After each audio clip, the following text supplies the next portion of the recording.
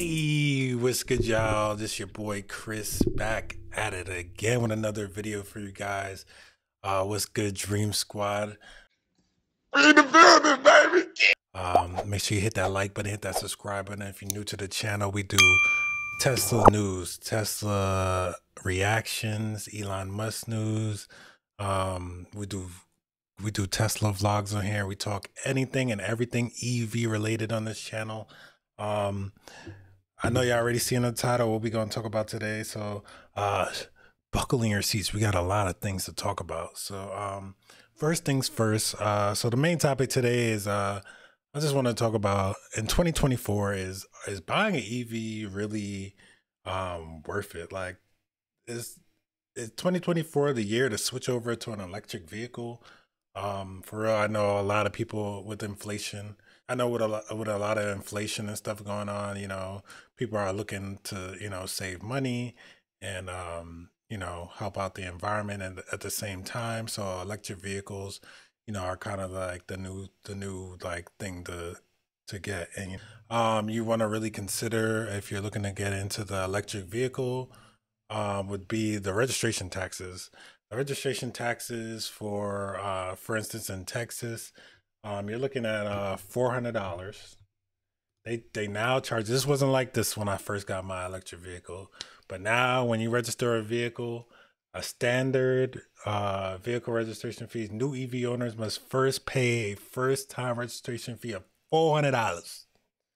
$400, ladies and gentlemen, and then after the first time the registration fee and the fee for EV registration renewal is $200 to contribute to the state highway fund, and laws and incentives and things like that. So basically, the government has found a way to make up their money since we're not going to the gas station, and I guess when you go to in a regular combustion gas vehicle, you pay taxes on the gas when you go to the gas station, there's taxes associated to that. And that helps go to like the roads, the construction and things like that. So since we just go to superchargers or we charge at home, I guess we're still using the same road, so we don't contribute to that. So they found a way, to get in our pockets, guys. So they found that way. So hey, I can't make this stuff up, I would say, number two would definitely be the EV tax credit. So with the EV tax credit, I think they lowered it to, I think it's up to, it used to be 7,500. I believe now it's around $4,000, limited to 30% of the car's purchase price. And also, something you might not know, in order to claim that federal tax break on your favorite qualifying, that's the key word, qualifying, and I'm gonna get into that in a second, has to be a qualifying vehicle in 2023 or 2024. Your modified adjusted gross income must not exceed 150,000 if you're single, 225,000 or 300,000 married filing jointly. And that's a big deal. That's a big deal. So up to $4,000 or $400 to $7,500. I see a lot of mixed things on that, but that's not even the crazy part. It's only on select vehicles, and it's mainly not for Tesla. It's like it's mainly for the other brands. So the Ford F-150 Lightning, and the popular Ford Mustang Mach-E is eligible for a partial electric vehicle tax credit of $3,750 for the 2023 tax year. However, Ford officials have indicated that this model doesn't qualify for the federal tax credit as of January 1st, 2024. That's crazy. The Lightning qualifies for a 2024 tax break, was eligible for the full 7,500 2023. So just go do your research, just see if your EV or the EV you're looking to get qualifies for that EV tax credit. It's a wide range. It seems like it depends on what vehicle you're looking at, determines the amount of tax credit you can claim on your taxes. So Definitely look into that. That's crazy. And so the number 3 reason would be in 2025 they'll be making the Tesla charging port, the universal charging port. So if you have a vehicle like a Ford or Volkswagen electric vehicle or any other electric vehicle besides Tesla, you'll have that in your car, and they're also allowing other EVs to charge at Tesla superchargers.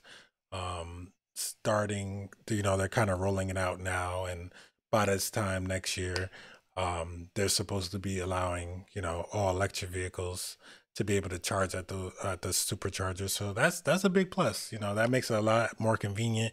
The Tesla supercharger network is pretty efficient. They're every couple miles, and I never had a problem kind of finding a supercharger no matter where I travel to. Besides the charge times, I have no problem. I've had no problem with that. So that's a big plus if you're looking to get in the game, and it'll just make it a lot more convenient as they start growing the charging networks for all these electric vehicles as people start buying more EV vehicles. So that's something to consider also. My number 4 reason would definitely be just simple, just environmental and climate benefits to have an EV. The emissions in major cities are kind of causing global warming and things like that. So the less combustion vehicles on the road, the better. You're helping out the environment. So who doesn't want to do that? Come on.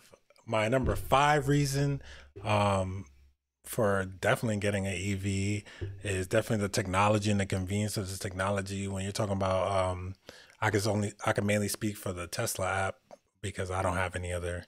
I don't have the other brands apps, but Tesla app, you can basically remote start your car. You can summon it. The car has like 360 dash cameras all around it. If you get in an accident or you witness something, if you get in a crash or you witness an accident, you can just hit a button and you can just record something. Your car is parked up. Somebody breaks in your car, you have the recording of it. It's just so convenient to me. The computer that's in the dash, you can play video games. You can go on and on. You can watch movies, Netflix, things like that. The autopilot.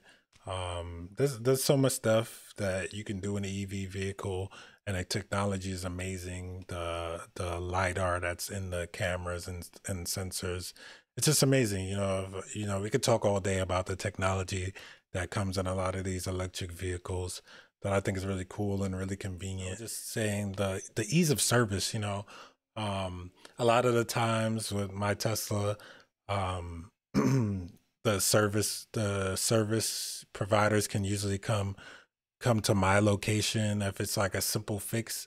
They have technicians that will just come up to your house or wherever you're at, and they'll come fix the issue. If it's not something they can just fix at your house, of course you could bring it in. And I haven't had any. Most of my stuff is kind of just like within my warranty type of things. Like,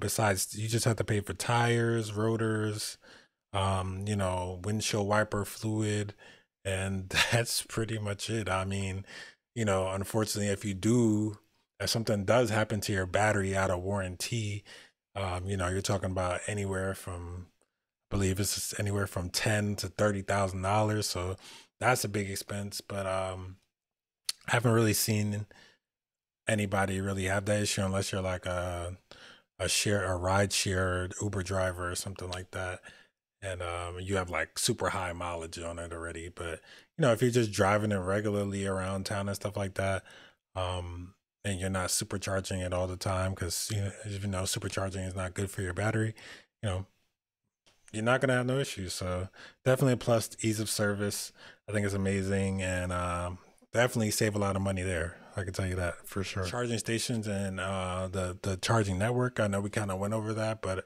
it's just super. It is convenient. Not as convenient as going to a gas station, of course. Gas is like 4 gas stations in my neighborhood. So and there's no superchargers. There's the closest supercharger is probably like 15, 20 minutes away. So when I say convenient, that's relative to an electric. If you got an electric vehicle, you know what I mean. Convenient to somebody that owns an electric vehicle. Obviously, I do most of my charging at home anyway. It charges in my garage, but convenient as if you go into the out to the mall or something, there's usually a supercharger or maybe like like a charge point charger for EVs, or like a Charge America charger.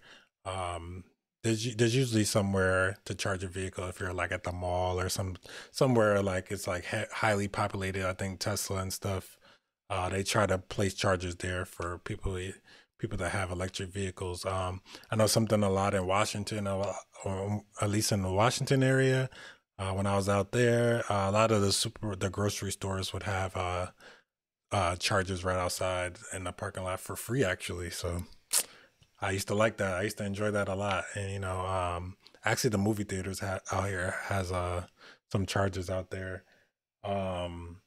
So I think that's something that they're definitely improving on. If you don't have a Tesla, I think the network is it's kind of lacking. But I think once the superchargers are available to those that don't have a Tesla, I think that network will greatly improve. If you got something like a Cadillac Lyric or something like that, you'll have a way better experience. All those Mustang Mach-E's and the Ford Lightnings. I think you'll have a way better experience once you're able to go charge up at a Tesla supercharger. Granted, if it works the way it's supposed to for those that don't have a Tesla. So I'll cross my fingers for y'all, but it should. I think y'all still going through the app, so it should hopefully work. Cross my fingers. Not really a Tesla, but to really invest in Tesla would be like the apps, the stock right now.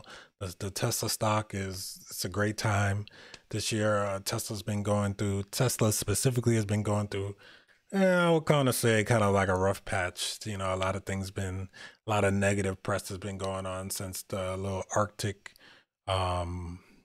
climate kind of pushed into like the Midwest and those northern states like Illinois and stuff like that, when they had negative degree weather. A lot of the superchargers were giving a lot of issues. People were bricking their Teslas and they weren't able to charge. Long charge times at the superchargers. People were getting their car towed, and it was just bananas. You got Teslas blowing up, well, catching on fire on the highways and people's garages and stuff like that. So it's been a bad couple of weeks or a month for Tesla. And to people that are investors in stocks and stuff like that, it's the perfect time to buy. So definitely look into getting yourself some Tesla stock. Hopefully they address a lot of the issues I've kind of brought up, but as you can see, there's a lot more pros than there is cons. So you just gotta weigh out what works best for you. Let me know what y'all think down in the comments below. What y'all think about this. Once again, hit that subscribe button, hit that like button. It's your boy Chris, and I'm out.